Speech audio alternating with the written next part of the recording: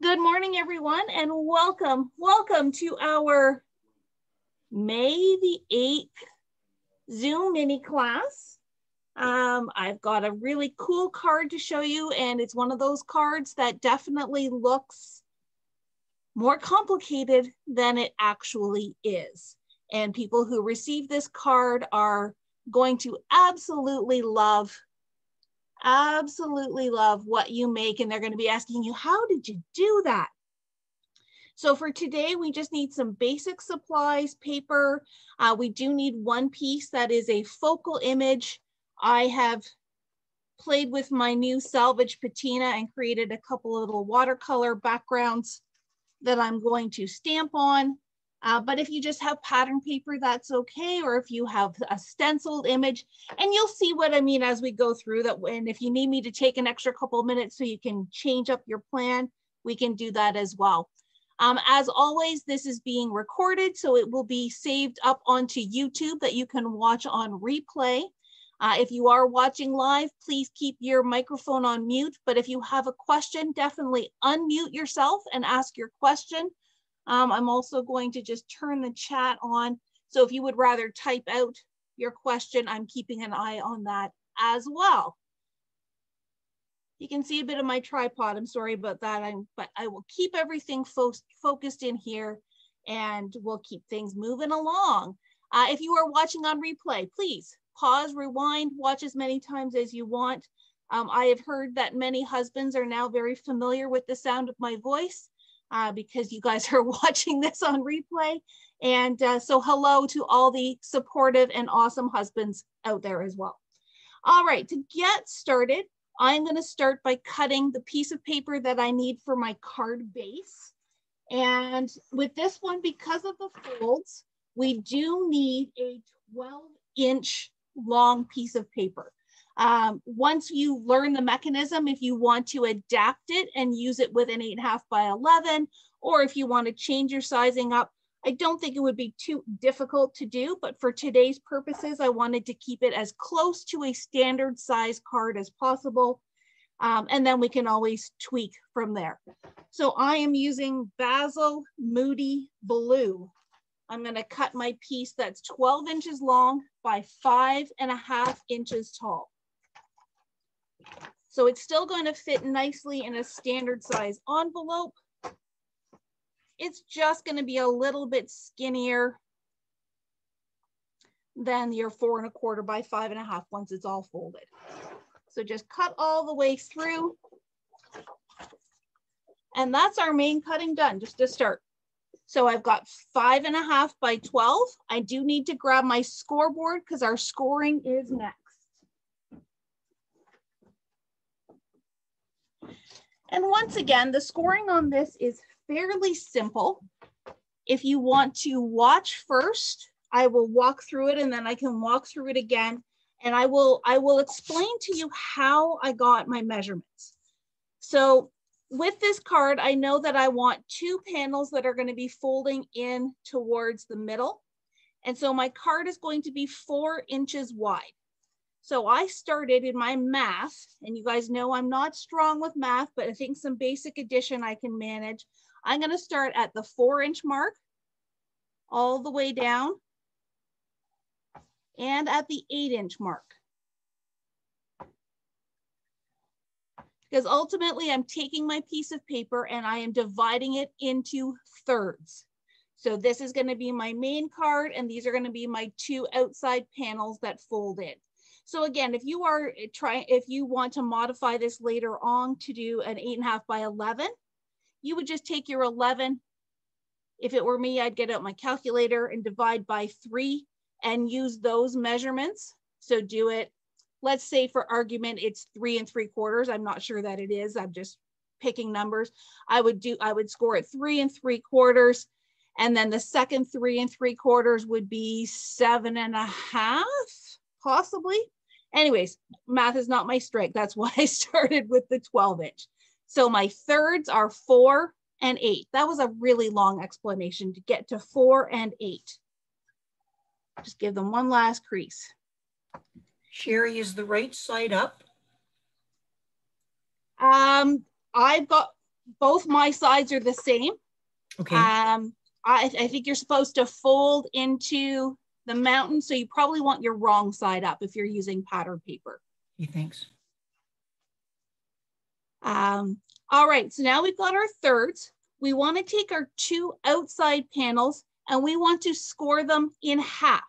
So again, easy math, half on half of 4 is 2. So I'm going to score at the 2-inch mark. Excuse me. On my other panel, I've got between 8 and 12. So the 1/2-inch mark is 10.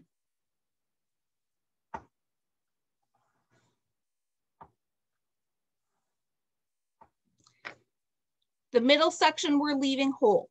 So I'm going to bring this a little closer to the camera.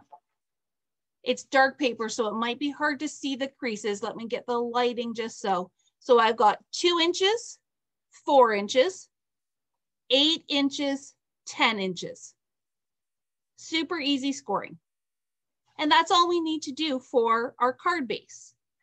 And what we're going to do is we're going to, so again, if we're folding in this way, we're going to fold, I'm going to fold my right panel over first. And then that little half panel, I'm folding it back on itself. So we're making this kind of Z shape on our right-hand side. We're going to open that up and do the exact same thing on the left-hand side. And it doesn't matter which side you do first. I just happen to do the right side first. And then fold back on itself again. So when you're all folded flat, it should meet nicely in the center. And the mechanism is going to open up like so. So you can give that a good fold with your bone folder. Mine's over here in my little pickle trunk of supplies. I forgot to grab it this morning.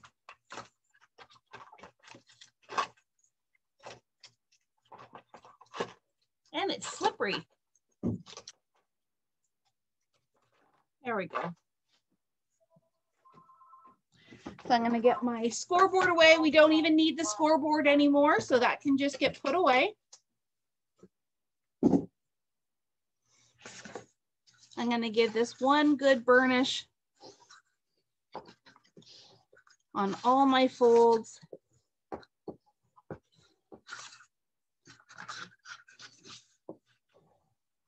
And then we can set our card base aside.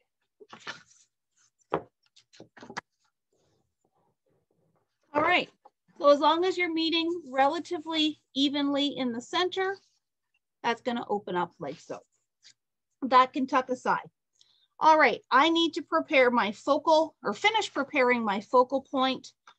I am going to stamp this beautiful floral background onto this watercolor piece. Maybe this one. I think I'm going to do that one. There's a little bit more color to this one. And black ink. So I'm going to stamp it first and then trim it down to the size that I need. I also need a backer piece for this, which I'm going to use some gold glitter paper. I need the rubber side.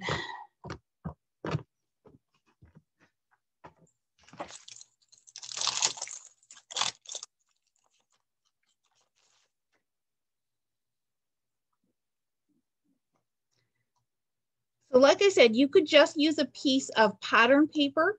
I know some of the vintage or simple vintage lines from Simple Stories have some really gorgeous butterflies and background papers and that kind of thing that you could use for this as well. If I remember correctly, our finished size is 3 3/4 by 5. But let me just get mine stamped down here and we'll trim that down. Because it's a background stamp, I don't have a block big enough, so I'm just using my stamping platform, my really old contraband stamping platform.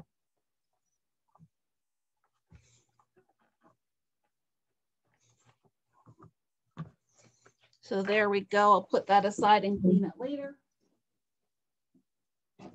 So I need to trim this down to 3 3/4 by 5. But look how pretty that is, just with that watercolor background and that pattern stamped over top of it. Come on. There we go.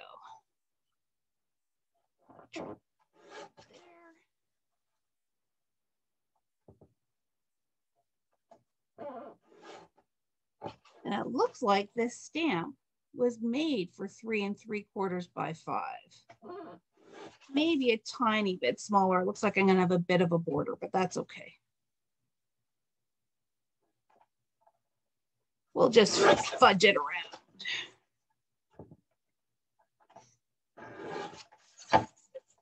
And I'm going to cut my background piece, which we want to be 4 by 5.5.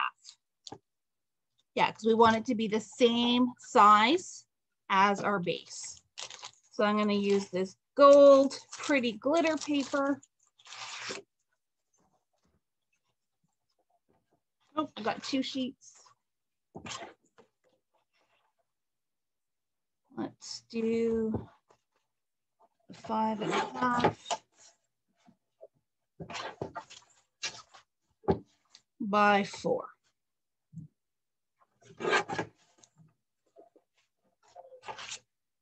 Keep your trimmer handy because we will be coming back to that. So I'm simply going to layer my focal point onto my background. You know, I'm going to make mine a teeny bit smaller just so I've got an even border. Now, the trick with sticking these pieces together is you really want good coverage on your adhesive because we are going to cut this into 3 strips. So I want to make sure I do my math properly. So I'm not going to trim my down. I'm just going to get my score tape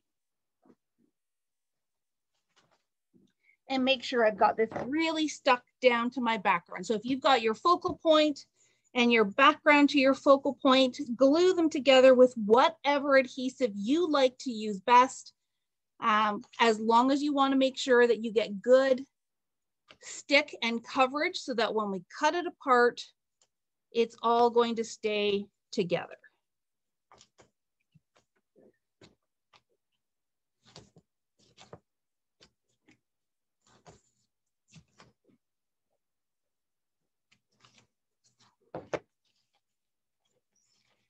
And just make sure everything's sticking. Peel off my backings. Peeling off the backing of my tape, I think, is the hardest part of today's class.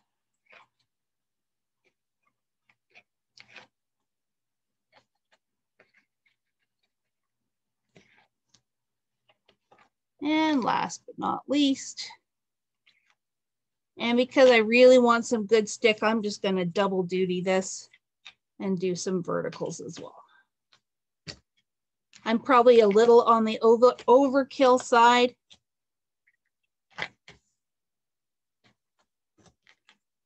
But in my opinion, nothing is worse than your card falling apart when you send it to someone.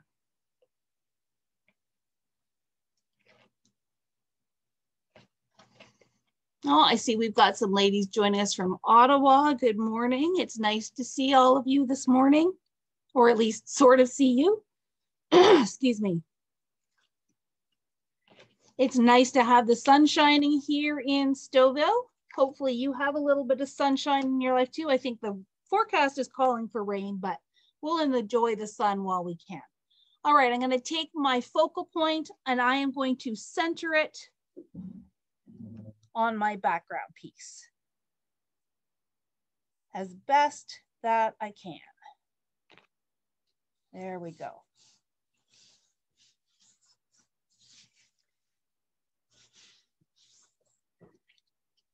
So that is my focal point that is going to go on the front of my card.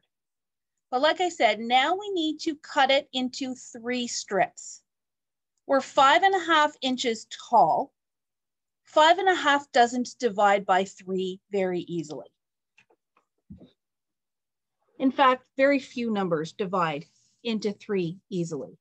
So 1, 2, 3, 4, 1, 2, 3, 4, 5.5. If this is my piece of paper, which is 4 by 5.5. What I'm going to do is I want to cut a 2-inch strip out of the middle. That leaves me with 2.5 inches left. Excuse me. So my first cut is going to be at 1.5 inches. Then I'm going to slide it along and cut it at 2 inches, which should leave me 1.5 inches at the bottom. Excuse me, 1.5 to 1.5. And someone can check my math. That should add up to 5.5. But it doesn't. 2, 3, 4, that's only 5.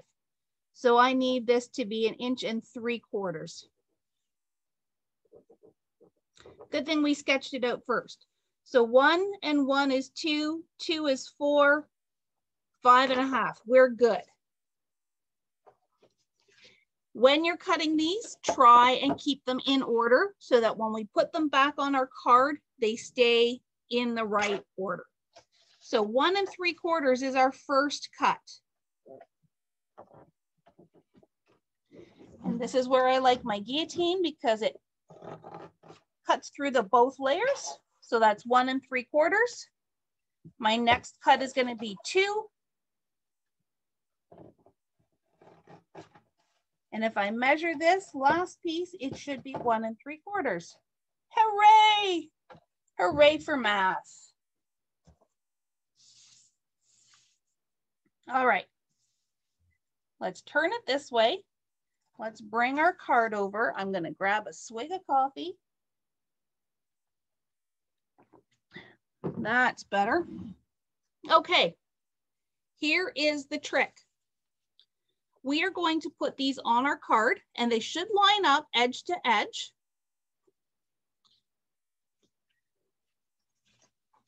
Like so. Let me just bring the camera down just a little bit. Bear with me a second. Hopefully that's a little bit closer and a little bit better. So the trick is the top one and the bottom one, we are going to glue down to the left panel. The middle one, we're going to glue down to the right panel. So to start with, I'm going to take my middle panel out and put it off to the side. I'm going to open this all up.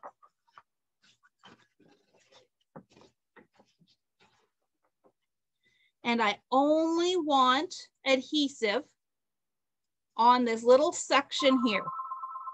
So if I turn it over and I mark where my score line is,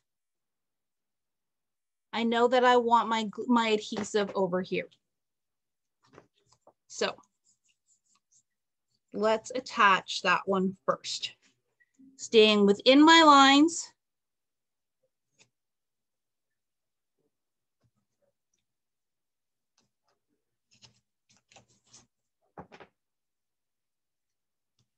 And you want a good stick, but it doesn't have to be overkill like I did to glue these guys together.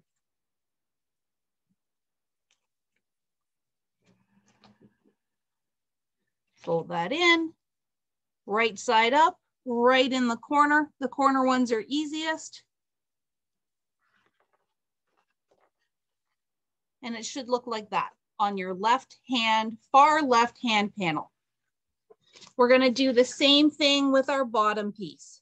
So I'm going to flip it over so that I can mark where my score line is and where I'm going to put my tape.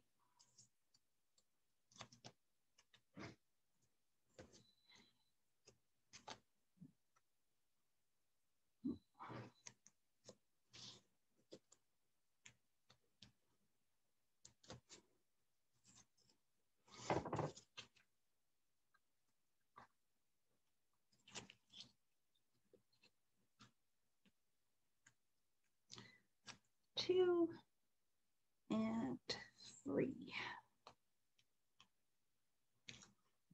And I feel like I just need a little tiny piece in that corner there.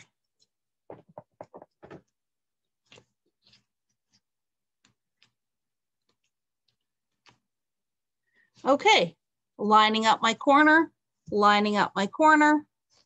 making sure everything's the right way up. And now you can see it's starting to come together. The next thing we have to do now is attach our centerpiece. And just like before, I'm going to flip it over because I really just need to mark where this fold is going to be. And I want the glue to go on that right-hand side now because we're putting it on the right-hand side panel. So I just flipped it over, marked my line, and we'll add our tape. Now this one we won't have corners to line up with. So we will stick this down with our card closed. That way we can get the piece right inside.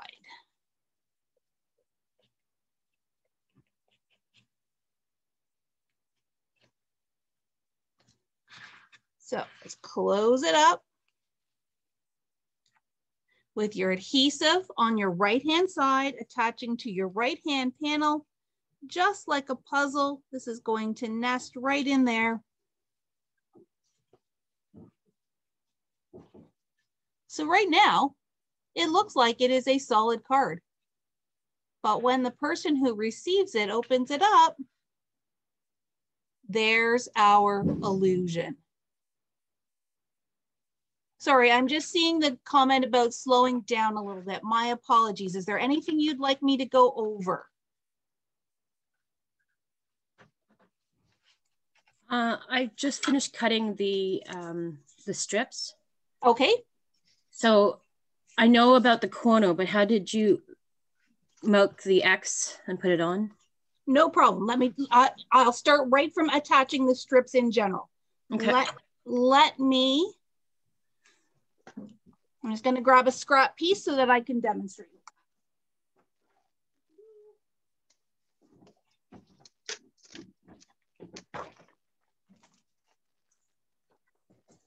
Okay, let me cut.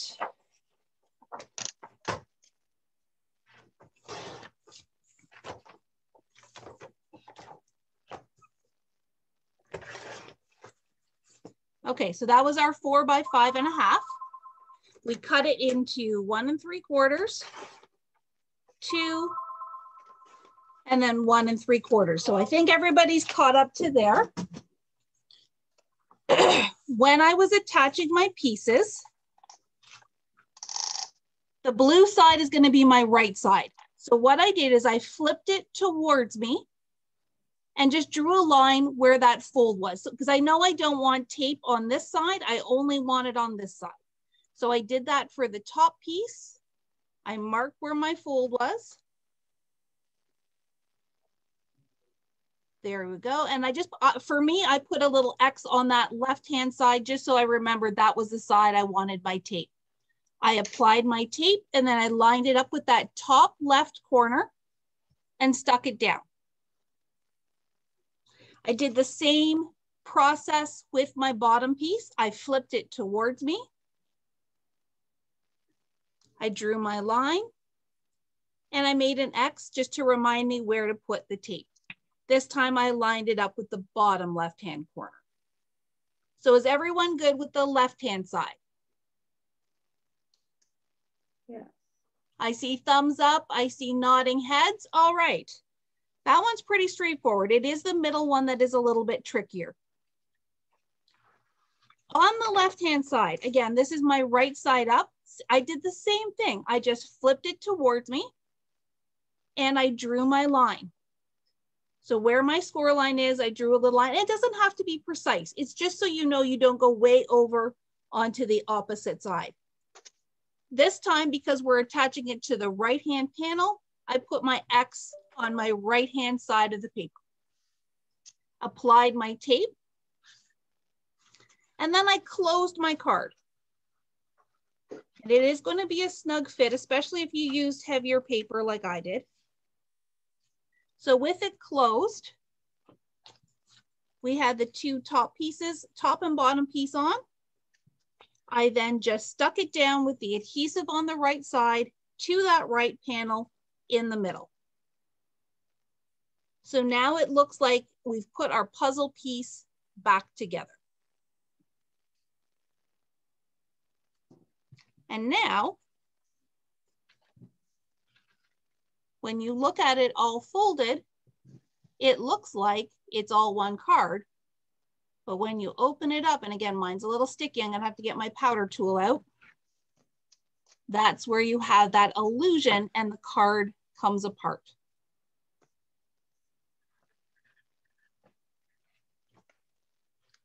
All right, I hope everyone's good with that. Like I said, if you're finding that it's a little bit sticky, you can just get out your powder tool. Because it could just be that where the adhesive was that we cut, it's a little bit sticky. So I can just powder this up to make it slide a little bit more.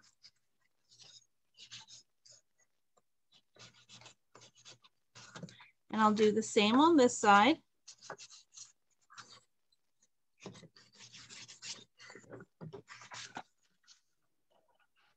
There, that's fitting a lot more easily. And now all we're down to is decorating. So I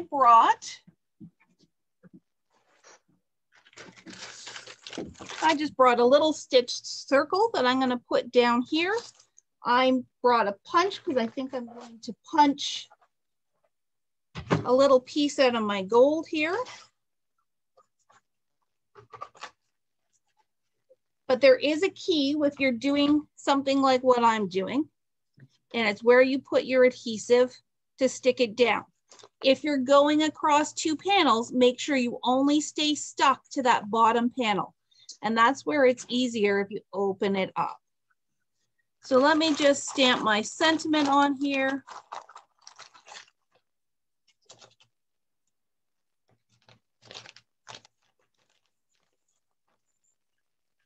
I like this little one that says, "You get me."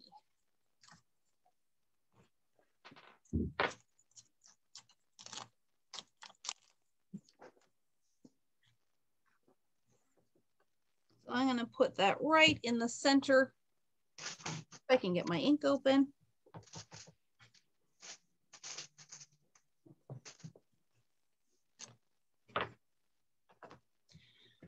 I am going to, because I love this, love this new color, I'm going to ink up my circle a little bit. And that also helps to kind of tie your colors in.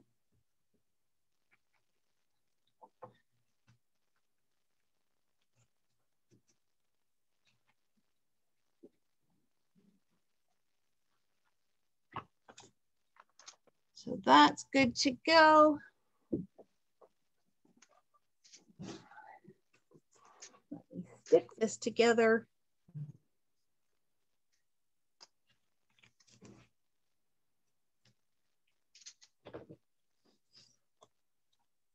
Hope it's upside down, but that's okay because it's not stuck on my card yet.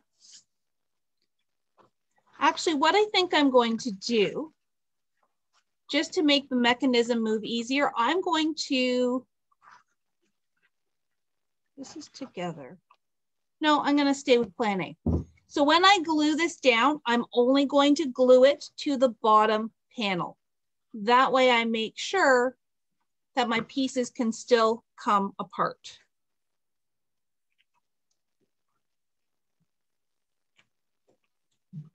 Sorry, I know I'm low on the camera here. I've only put adhesive, oh, it's not showing up very well, white on white, just on that bottom half so that I can stick it right here. And then everything goes together like so. Yes, Rosalind, this would make a perfect Mother's Day card, depending on what patterns you do. I mean, Father's Day is coming up, so we can get ahead and do a Father's Day card. Yes, we can get the powder tool. We are currently out of stock, but we do have more on order. Yes, it is refillable. So this little piece twists off, and it's just baby powder or cornstarch inside. So you can absolutely refill it. I will tell you, I've had mine for years and have never had to refill it.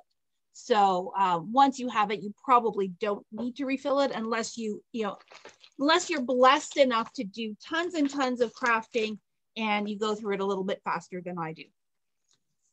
So that is our Illusion 3-panel card. You could then put a, you know, because I've got dark paper, I would probably put a piece of white inside so I could write my message. Or if you have a beautiful white or even gold pen, you could write on it from there.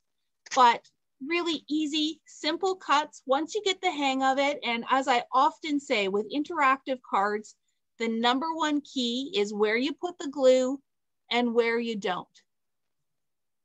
So yes, Kathy, with the inside of the card, what I would probably do is, and again, to keep my gold going, I would probably cut a piece of gold to go inside and cut a white mat to go inside and maybe put another stamped sentiment or just write my own message on the inside. You can decorate the inside as much as you decorate the outside. My only caution, especially with this particular card, you want to keep it flat. So I wouldn't put a lot of raised gems or foam tape or anything on the inside, because when you close it, if it's too bulky on the inside, it won't close nice and flat. So keep the inside flat as much as possible. You could even just use a shimmer brush or ink your edges. Lots of great little techniques you can use with the stuff you already have just to punch up the color a little bit. So thank you very much, everyone. I hope you have a fantastic weekend. Thanks.